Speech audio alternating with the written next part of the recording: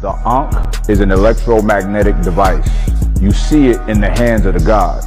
You also see us carrying a scepter, which is a device we use to move stones for pyramids, which we use to harness electromagnetic energy. We also use a jed, which is the spine of God, to transfer consciousness. It too is an electromagnetic device. The Sa is used for protection. Shinu represents the sun or eternity. Ra is the falcon-headed god. Ra is the one above. Siba is the dimension of freedom. It's the fourth dimension. It's time.